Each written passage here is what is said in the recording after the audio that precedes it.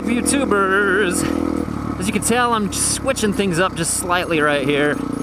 I got a chesty, as you can see, and you know, I'm trying it out. I like the low view anyway. We're gonna see if it looks good when you mix things up, you know? The helmet shake, you know, everybody gets the helmet shake, and you know, I was just wondering if there'd be a little less jiggle on my chest. Everybody wants a little jiggle on their chest, right? That's what happens if you eat lots of nachos with that fake cheesy stuff. You get some jiggle on your chest. Jiggle on your chest.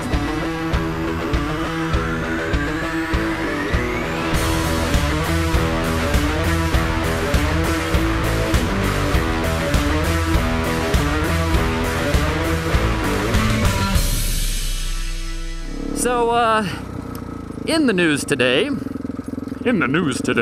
as I put on my best news ring voice and I do a face like this, all concerned, in the news today, I'm gonna do the top 10 things that I'm grateful for this year. And, I'm going to the rockiness. I'm going to what I called last year the Valley of Gratitude. Up now by a hit band from the 1970s. It's Valley of Gratitude. This is Casey's crankcase with a snaky snacker. So anyway, tell me what you think about the GoPro Chesty. Now that I'm on that subject again, you probably like, you know, that view of the, yeah, you're right there. That's probably taken up half of your screen real estate there. You've probably seen the top 10 list here, right there. Well, let's get started on the top 10 list. And the funny thing is, I'm starting this series on, you know, how to grow your YouTube audience and make videos that hopefully piss less people off. One of the tips, though, is don't make super long videos. You know what? This one's gonna be a super long video. You probably already saw the time code and left, and that's okay. I don't mind. You can leave. Your time is very valuable. I don't know, there are people who have written me very, very kind messages. I mean, it's almost like anytime there's something that goes wrong, like this community just steps up and makes me feel awesome and valuable and worthwhile human being, you know, and it's really quite cool, this community. A community. Without further ado, we'll get started. And my face shield is fogging up because it's actually kind of chilly out there. It's like 50. I'm so spoiled. Somebody's gonna come shank me. They're gonna come to Utah and be like, let's ride motorcycles, ever ride? And then shank me right in the gut. And I deserve it. I deserve it. I get shanked in the gut on the way to the Valley of Gratitude. So number 10 of the things that I'm grateful for. There we go. Number 10 on the things that I'm grateful for this year is the ability to move to St. George. But I left my job up north, my teaching job, walked out of a house that was not really ours, but it was kind of a rent-to-own situation. Rent-to-burp-own. I'm so sorry for being so random. I need to focus. Let me sit up here where it's nice and pretty, where you can see all these trails. And my face. And just focus. Let me clean you off. Clean you off. I feel like I'm being dirty. That's not appropriate. Shield your children's eyes. Moving to St. George. That was a big one, okay? Look at this place. There's year-round riding. It's warm weather. It's open. Everything's open, except for single tracks where crazy meth-head mountain bikers will threaten your life. So moving to St. George is the number 10, right? Number 9 is you guys. You. Yes, you. You little cutie in there. Number 9 is you, and you know what? I really am very grateful for you guys, every one of you guys. I feel kind of cool. I'm not one of these superstars that gets like 5,000 subscribers their very first year. I've been around a little longer than that, but I did get 5,000 subscribers this year. That's really cool. And I don't know if that's because my channel is anything neat at all. I think it's just because the genre is growing. Oh crap, a mountain biker. Oh my gosh. Okay, he went on a single track. That's like watching a snake go down his hole. Mountain bikers are sly creatures. They love to maim and injure before they finish you off with a tirade of self-righteousness. I pedal my bike, so I'm better than you. Probably should have cut that out. My mountain biking buddies. Oh, the Valley of Gratitude. Now I have to approach him again. He's a scary dude. He's got that backpack. It's probably full of ninja stars and stuff. Oh, yes, he left. Oh, that's good news. He's off the trail again. Okay. Get up there. Number 8 is, I have to look down again. My focus is so limited. I like short-term memory issues. And this trail's really fun. Yeah, you just forced me right out there. Hey, little girl. Hey, little girl. Oh, man. This is where I turfed it on a Rohonex bike last year. Why am I not standing?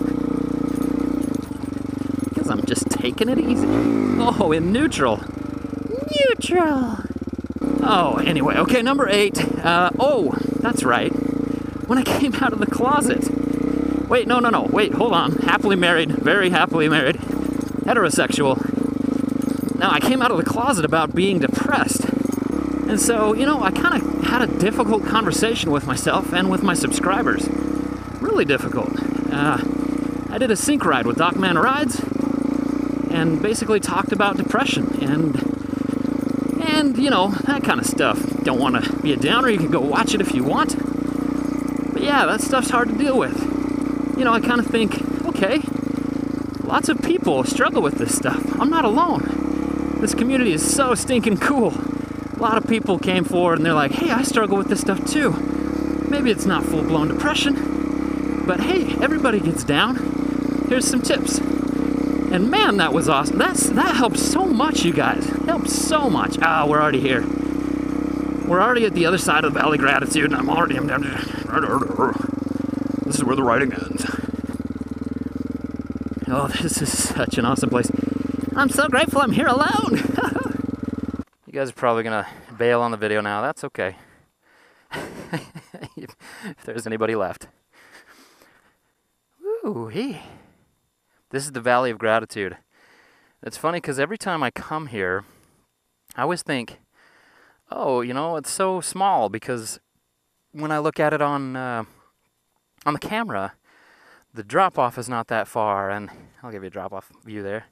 The drop-off's not that far, and it's not that vast. The camera kind of makes everything look washity-outy and washity-outy. But realistically, this is just a vast, vast area.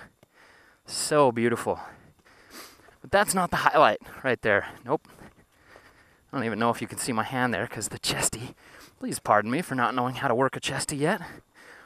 Says me to my wife. Oh, man. Gotta be extra careful right here. There's maybe a 300-foot drop off the edge of the old cliff here. Let me scoot right up there. Oh, yeah. Yeah. Here we go. Number 7 is getting a job teaching, doing what I love. That was awesome because, let's think about this. I had no idea that I was going to get that job or even had anything lined up. And came down here, got the job. Phenomenal, right? In the grade level that I was used to teaching, high school, and in the subjects I was used to teaching, that's special education resource classes. So that was awesome. That was really cool. Number 6 just happened a couple of weeks ago, and that was actually losing that same job. That's right, losing my job is now on the top 10 list of things that I'm grateful for, because it has put into perspective all of these other really cool things that I could do. I mean, I've had people tell me, they're like, hey, you should start a motorcycling touring business down in southern Utah. You should do this. You should try that. You should, you should do filming. You should do stuff like that. And you know what? I've kind of taken that to heart because my confidence has grown a lot this last year. And you know what? I think I'm gonna do it. So I've got the bacon holder, Project Bacon Holder, going, doing video tours. So people come down here, I show them some trails, and then I make a cool video documentary of it for a little bit of cash. That'd be really cool. I don't know, all these ideas are coming around, but the gist of it is is I'm going to fight for my family so that we don't lose our house. Okay, next one, the house. Speaking of the house. We bought that little twin home just a couple weeks ago. It's a nice little house. Has a garage. That's fantastic. A place for the Black Widow to stay. That's all about that on my Facebook page. Very grateful for that. Number 4, surgery on my nether regions. Not the gentleman region, mind you, the nether region, the exhaust port.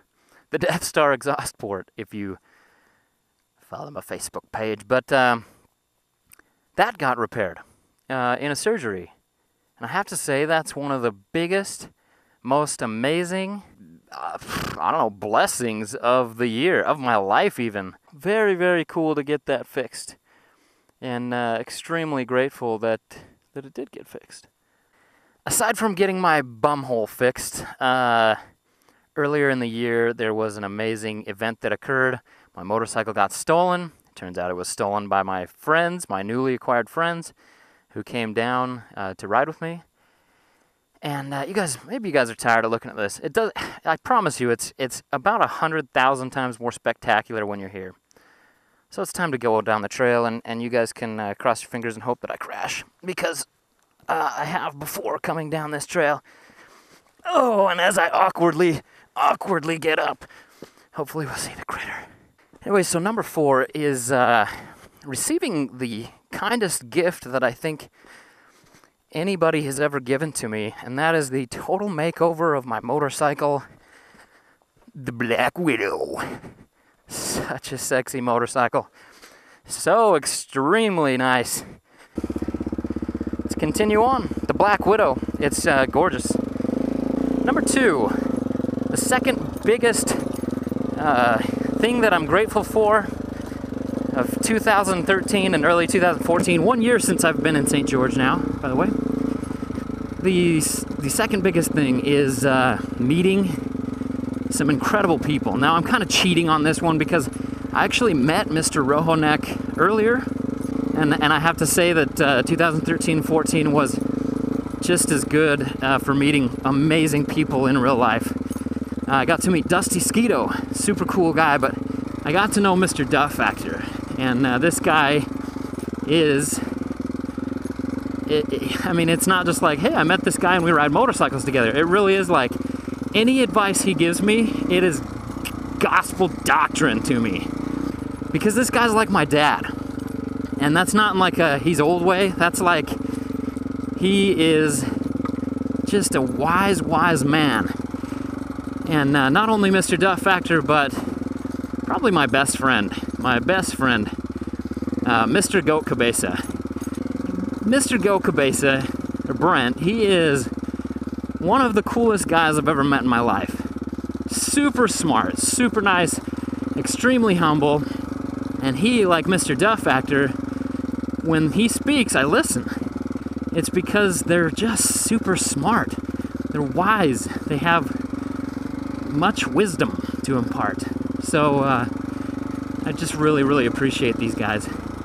These are some of the best friends I've had in my life, and really, really grateful for them. So, number 2 on the list is meeting some of the most incredible people that I've ever met in my life.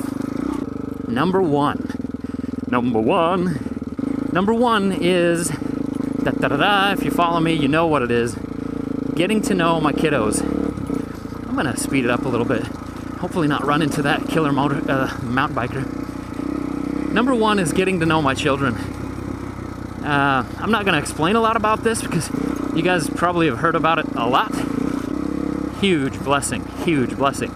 And if you're wondering what I'm talking about, it's the whole reason why I moved to St. George, or what I believe is the whole reason I moved to St. George.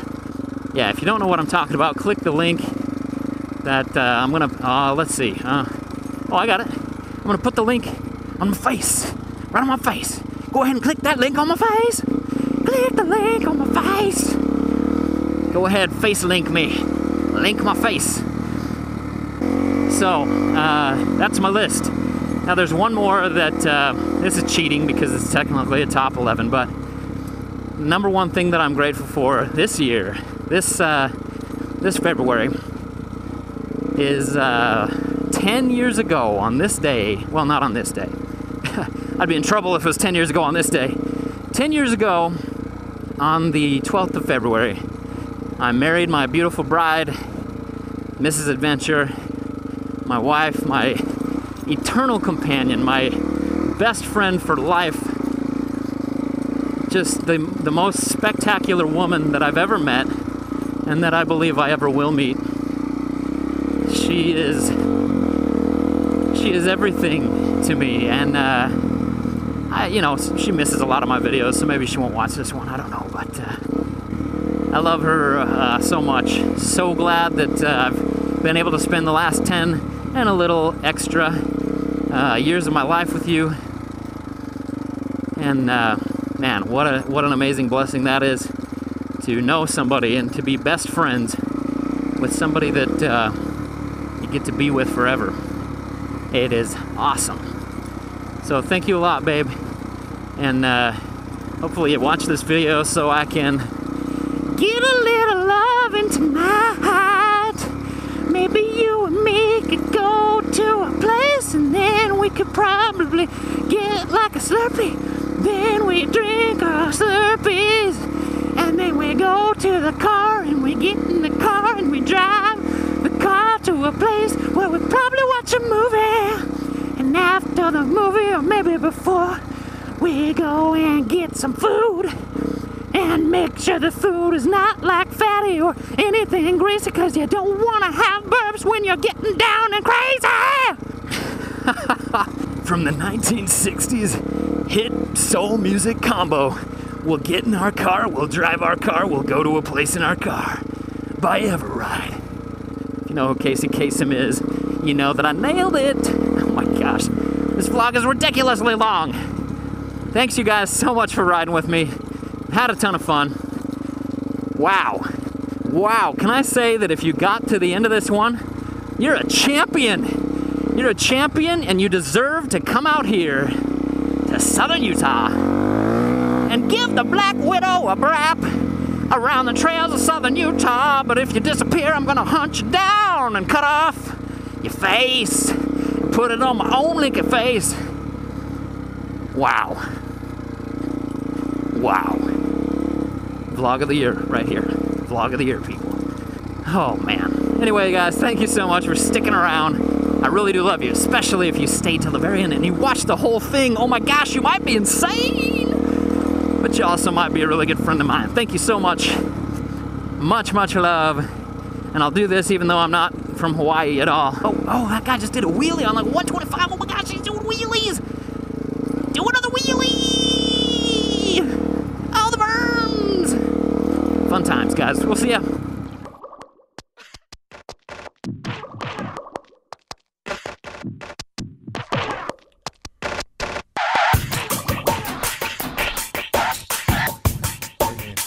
We gotta cut the show. Sorry, bro. Fight outside. What? We can't do it no more. We can't do the show anymore.